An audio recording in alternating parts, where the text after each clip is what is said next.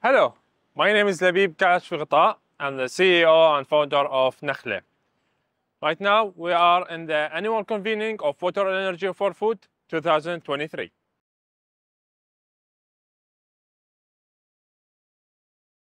Nakhla in this year had many challenges, and especially in Iraq, because the economy in Iraq have many crises, especially in the oil prices, and everything happened. But we are managed to overcome these challenges. A commitment to our contract with the companies who are adopting palm trees, and we are beginning for the 2023 new Akfin Nakhla number 3.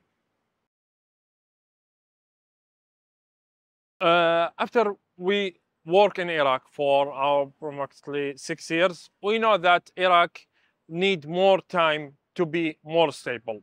We are good there, but we want to be better. So we are planning to expand. Where? To US. Opening a company there to exporting our dates, because Iraq have many experience in exporting dates. So we won't be part of the exporting market. So wait us, people in USA.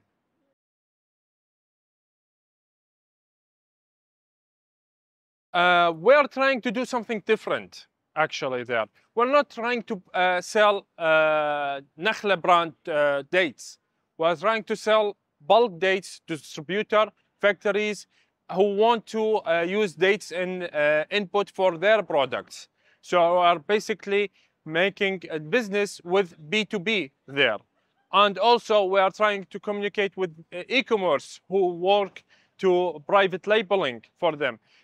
The thing is, they can either buy dates from us at the time of the season, harvest season. They buy the date by the market price. But there is another thing.